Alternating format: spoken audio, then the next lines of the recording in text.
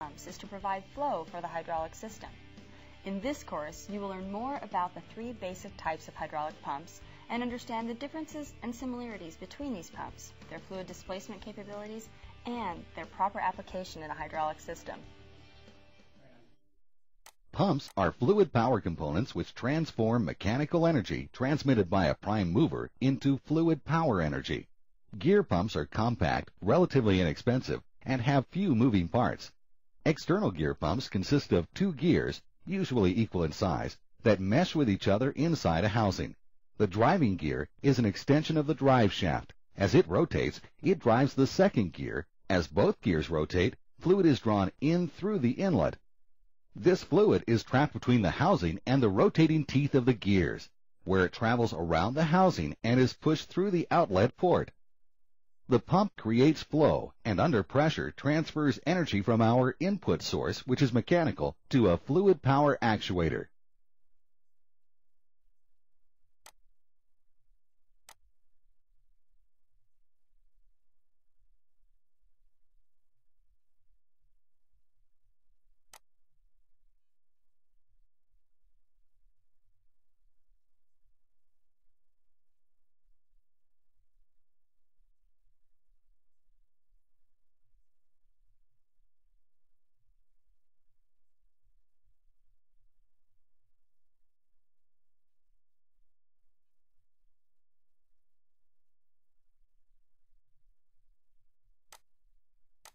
The rotating portion of the pump, or rotor, is positioned off-center of the cam ring or housing. The rotor is connected to a prime mover by means of a shaft. As the rotor is turned, the vanes are thrown out by centrifugal force and contact the ring or housing, forming a positive seal. Fluid enters the pump and fills the large volume area formed by the offset rotor. As the vanes push the fluid around the cam, the volume decreases and the fluid is pushed out the outlet port.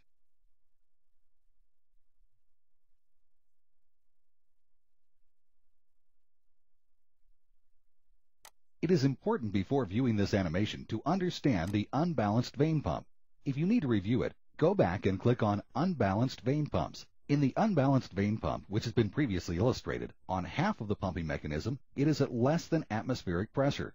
The other half is subjected to full system pressure. This results in side-loading the shaft while under high pressure conditions. To compensate for this, the ring in a balanced vane pump is changed from circular to cam-shaped. With this arrangement, the two pressure quadrants oppose each other.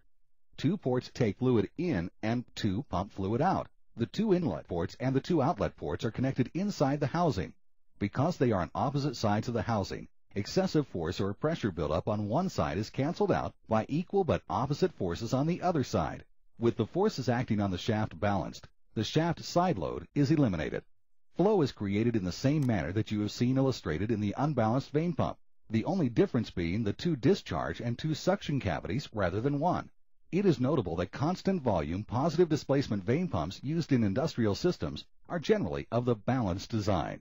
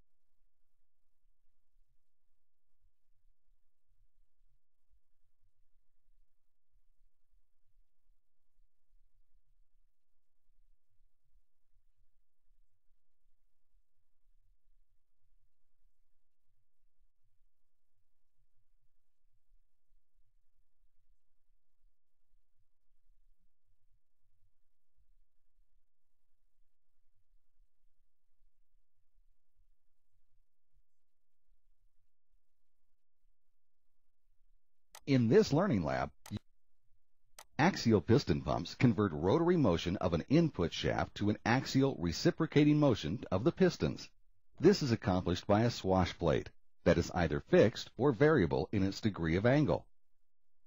With the swash plate vertical, no displacement occurs because there is no reciprocating motion. As the swash plate increases in angle, the piston moves in and out of the barrel as it follows the angle of the swash plate. In actual design, the cylinder barrel is fitted with many pistons. During one half of the circle of rotation, the piston moves out of the cylinder barrel and generates an increasing volume. In the other half of the rotation, the piston moves into the cylinder barrel and generates a decreasing volume. This reciprocating motion draws fluid in and pumps it out.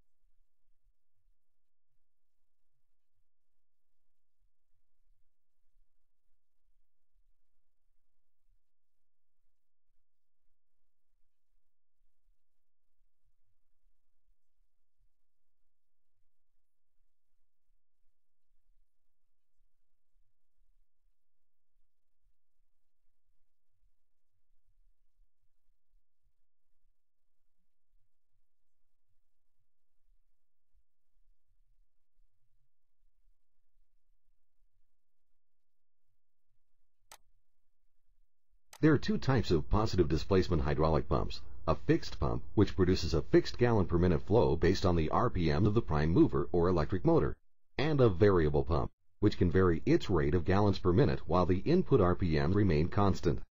Although displacement is typically measured in volume displaced per revolution, output is measured in gallons per minute or GPM. In this example, a motor turning at 1200 RPM is driving a fixed displacement gear pump, producing 5 gallons per minute flow. The GPM can be changed if the RPM of the motor changes. When a variable displacement pump is used in the system, the GPM can be varied in two ways. As with fixed displacement pumps, the GPM will be changed if the RPM of the motor is changed. The second way is to vary the displacement of the pump. For example, the displacement of an axial piston pump is determined by the distance the pistons are pulled in and pushed out of the cylinder barrel. Since the swash plate angle controls this distance in an axial piston pump, we need only to change the angle of the swash plate to alter the piston stroke and pump volume. Several means of varying the swash plate angle are used. They may include hand levers, mechanical stops, or more sophisticated hydraulically positioned devices. If the pump produces 5 gallons per minute flow with 1200 RPMs at maximum displacement, the GPM can be varied by moving the swash plate into the upright position or de-stroking the pump. This will vary flow from 5 to 0 gallons per minute. Before beginning this section, you should understand the difference between fixed and variable pumps. If you need to review the concept, return to the Pumps menu and click on Fixed versus Variable. Variable volume pumps can also be pressure compensated. A pressure compensated piston pump de-strokes or moves to zero output at a predetermined pressure. This is accomplished by hydraulically positioning the pumping chambers to zero output while maintaining compensator pressure at the outlet of the pump. In this example, we have used a pressure-compensated piston pump. It is helpful to understand the functionality of a piston pump. If you need to review this, return to the Pumps menu and go to the animation for the piston pump. As the pistons rotate around the shaft and follow the angle of the swash plate, they are pumping fluid out the outlet, which provides flow to move a component such as a cylinder. When the cylinder reaches the end of its stroke, pressure rises at the outlet of the pump as the fluid's flow path is blocked. This pressure forces the compensating spool up, allowing the pressurized fluid to energize the de-stroking piston and push against the swash plate, forcing it to a vertical position. With the swash plate vertical, the pump is now de-stroked and the pressure at the outlet port is maintained at a constant level. A very slight amount of flow is produced to maintain de-stroke pressure. This flow is bypassed into the case and carried back to the reservoir through the pump case drain outlet. Of the three, this course on actuators will give you a good understanding of how actuators work in a hydraulic system. The actuator is the interface component that converts hydraulic horsepower back into mechanical horsepower. An actuator may either be a cylinder giving linear motion or a hydraulic motor giving rotating motion. Cylinders are linear actuators. Their output force or motion is in a straight line. Their function is to convert hydraulic power into linear mechanical power. Their work applications may include pushing, pulling, tilting, and pressing. Cylinder type and design is based on specific applications. A ram is perhaps the most simple of the actuators. It has only one fluid chamber and exerts force in only one direction. It is used in applications where stability is needed on heavy loads.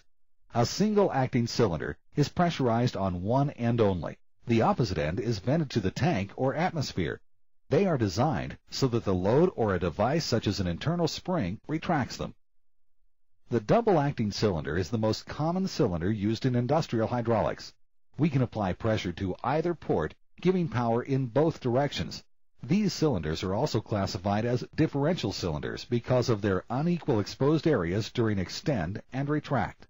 The difference in effective area is caused by the area of the rod that reduces the piston area during retraction. Extension is slower than retraction because more fluid is required to fill the piston side of the cylinder. However, more force can be generated on extension because of greater effective area. On retraction, the same amount of pump flow will retract the cylinder faster because of the reduced volume caused by the rod. Less force, however, can be generated due to less effective area. A double rod cylinder is considered a non-differential type cylinder. The areas on both sides of the piston are equal, thus providing equal force in both directions. An application for such cylinders would be where it is advantageous to couple a load to both ends, or where equal speed is needed in both directions. The cylinder assembly is constructed of a steel cap end head, a steel barrel assembly, a rod end head, a rod bearing, a piston, and piston rod. Tie rods and nuts are used to hold the heads and barrel assembly together. Static seals keep the joint pressure tight. A rod wiper is provided to prevent foreign material from entering the bearing and seal area. Sealing a moving surface is provided by the rod seal, which prevents fluid from leaking past the rod, and by the piston seals, which prevent fluid from bypassing the piston. Fluid is routed to and from the cylinder through the rod end port and the cap end port. Hydraulic motors are classified as rotary actuators. Motors very closely resemble pumps in construction.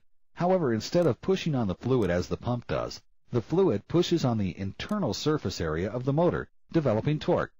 Resistance from the load is encountered, and pump flow provides a continuous rotating motion. Since both inlet and outlet ports may be pressurized, most hydraulic motors are externally drained. The four most common types of hydraulic motors are gear, vane, piston, and bent axis piston. Hydraulic motors are rated according to displacement and torque. The first consideration should be torque. Hydraulic motors are rated in foot or inch-pounds of torque per given psi, typically in pounds per 100 psi. Torque is equal to load times radius. Large displacement motors usually have a greater radius for the hydraulic fluid to push against. Therefore, they create more torque at a specific pressure. A hydraulic motor that is rated at 1 inch-pound force per 1 psi is rotating a winch with a radius of 4 inches. Our load is 500 pounds. The required torque is 2,000 inch-pounds. Based on the torque rating of our motor, our operating pressure would be 2,000 psi. The second consideration would be displacement. This is necessary to determine the amount of flow required to rotate the hydraulic motor at the required RPM.